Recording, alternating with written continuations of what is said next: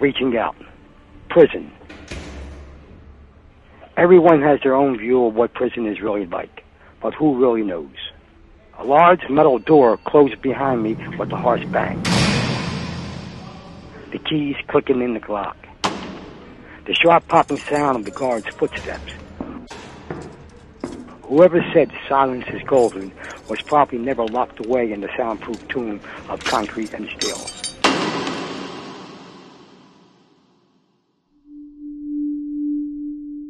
All I have here is my mind, and it can be creative.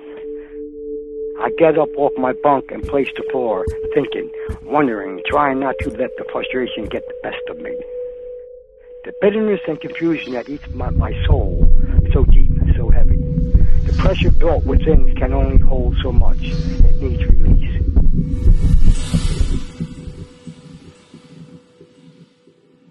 Struggling from day to day, what my day will bring me. I strain to hear the birds sing outside the windows, a beautiful sound. I eat my breakfast out of boredom, then hunger, a hunger that food cannot digest. Hatred, negativity, and confusion, like being shot by a poisoned arrow.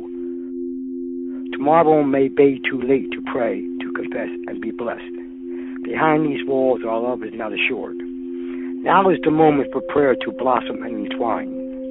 I cannot hide from my inner feelings and thoughts, emotions. Time wears on you. I'm trying hard to find myself today, find what my life needs, what I need in my life. 32 years it took. How many more years can I do? I'm only a lifer from day to day.